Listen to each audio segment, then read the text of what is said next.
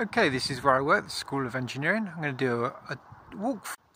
It's a Sunday, so it's nice and quiet and the exams are over. Here we're going to go into the main foyer. Here's the main foyer.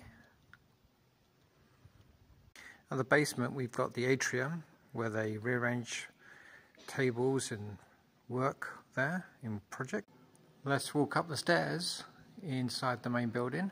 Labs tend to be on the ground floor. On level 3 we tend to have classrooms and also lab rooms for teaching. On level 4 we tend to have electronic, mechanical rooms, mechatronic rooms, computer rooms and offices on the far side. Okay, so this is a breakdown what we've got in the building.